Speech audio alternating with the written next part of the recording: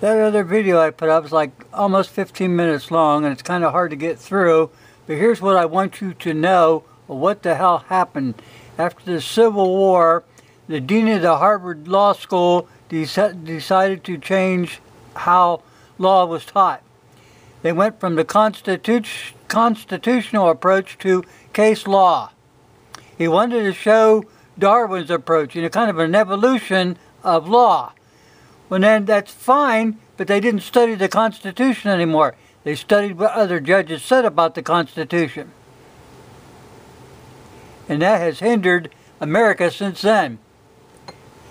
I want you to look at the stuff here. I'll zoom this in just a little, because I want you guys to get, after all the stuff back in the day, thanks to the Holmes, judges began to accrue power in the American political experiment.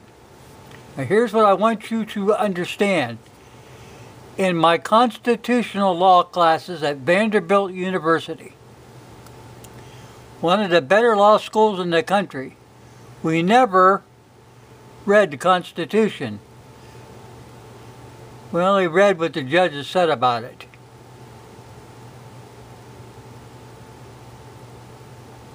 Let's do that again.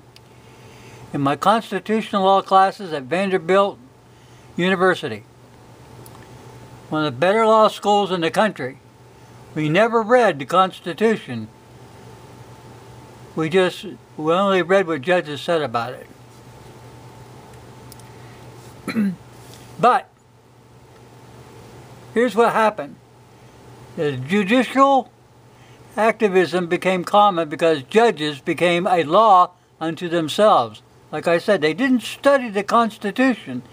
They only studied what other judges said about the Constitution, making that judge the law and not the Constitution.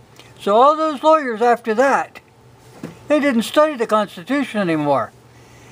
They're going by what some other judge said about it. Whether that other judge had ever read the Constitution or not, or studied the Constitution, nobody knew. They're just going by what another judge said about it. And that's asinine, people.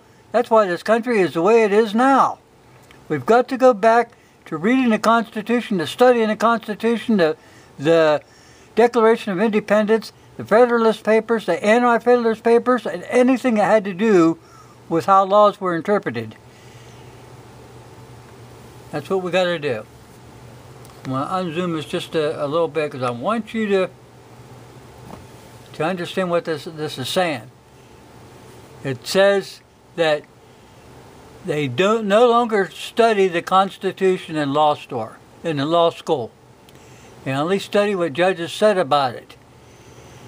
What they're doing then is making the judge the law and not your Constitution. And you got these people up there in the Supreme Court right now supposedly interpreting law. And who's to say that other judge that wrote the law ever studied the Constitution? That's what we're up against. All the stuff that these opinions and decisions that they're handing down, they are themselves unconstitutional, because it's not from the Constitution. It's what some other judge said about it, whether the judge was right or wrong when he said something, or his opinion. They didn't study the Constitution. They don't know how to interpret it right. That's why we have all these unjust laws and stuff still on the books. Because these people aren't smart enough to understand, well, they taught me in law school, but then, no. Study the Constitution, the Declaration of Independence, the Federalist Papers, the Anti-Federalist Papers, so you got a grasp on what the Constitution really means. Thanks for watching, people. But I wanted you to know this. I wanted you to see this firsthand.